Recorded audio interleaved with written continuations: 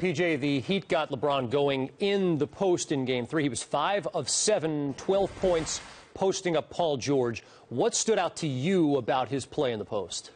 Well, the thing about LeBron is he takes what you give him. And, you know, Paul George talked about kind of being out on an island. He's there by himself. He feels like he's by himself. And he's saying maybe LeBron's the best player. There's no maybe. He is the best player. There's 4 guys in position to help right there. They all have 1 foot in the paint. Doesn't matter. Turns baseline, shows the left hand. You know, you can kind of see Paul right there. His shoulder's just like, what am I supposed to do with this guy? Now we got Roy Hibbert's coming down. There's help.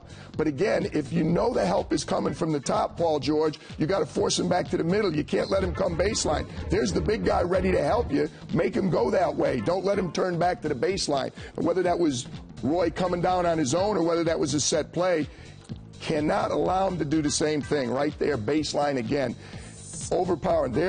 He's going to turn baseline. It's the 3rd time we've seen that move. You got to take it away from him and depend on your help being there. I think that will be the adjustment Frank Vogel will make. They'll be ready with the double team if it's necessary. Maybe they'll front him in the post. The problem with LeBron, when you double him, when you do something different, he can read it. He's not one of, to me, he's the most intelligent player, reading what's going on, and he'll adjust. All of a sudden, the Heat 3-point shooters are going to come into play. That tape right there was Friday the 13th. If you're preparing for Miami, it just kills you in so many different ways. All right, so the Heat will try to take a 3-1 series lead tonight. Who wins Game 4, PJ, and why?